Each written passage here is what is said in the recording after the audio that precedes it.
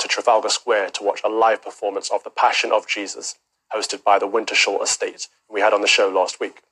It was an amazing day, it really was, to share in the commemoration of Good Friday with tens of thousands of other Christians in the middle of London. We love to see it. I didn't, however, spot Mayor Sadiq Khan. Nelson's column wasn't lit up with Christian symbols, and there were no Easter lights on Piccadilly Circus, and the fourth plinth was still of that murderous anti-white revolutionist.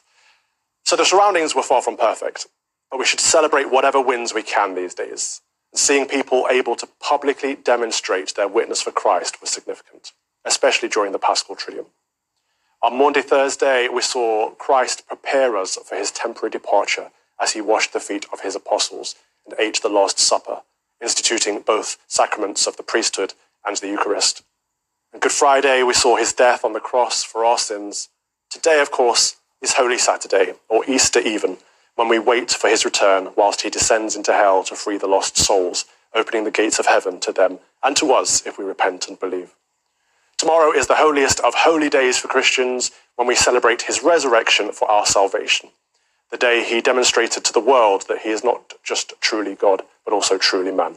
So instead of a political monologue today, I'd like to invite you to join me in the Lord's Prayer.